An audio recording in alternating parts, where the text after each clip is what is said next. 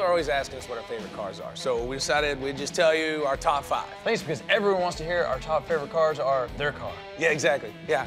Don't you like four-door Novas? No, I don't like four-door Novas. From my least favorite to my most favorite,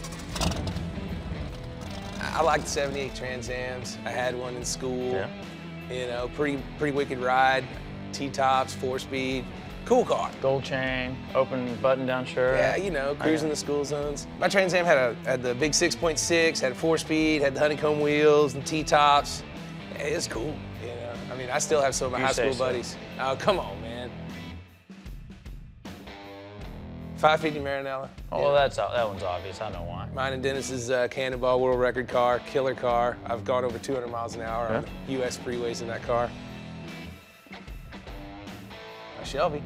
Yeah? I'm a 68 Shelby fan all day long. I've had a bunch of them, and this is one I'll never get rid of.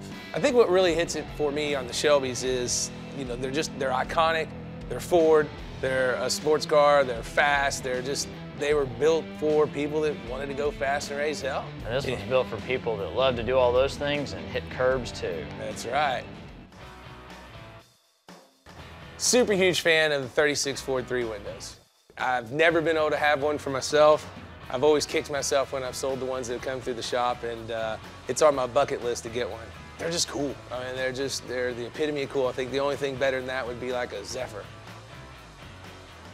Then my very favorite car of all time, no matter what, everybody knows this if you ever known me, it's 32 Ford. I don't care if it's a Roadster, a 3-window, a coupe, I'm in. 32 Fords are it. To me, 32 Fords are what started hot rodding. I mean, in the literal sense, across the board in America, because it was America's hot rod because it was what America could afford. And it's cool. I've got a few of them and I like them.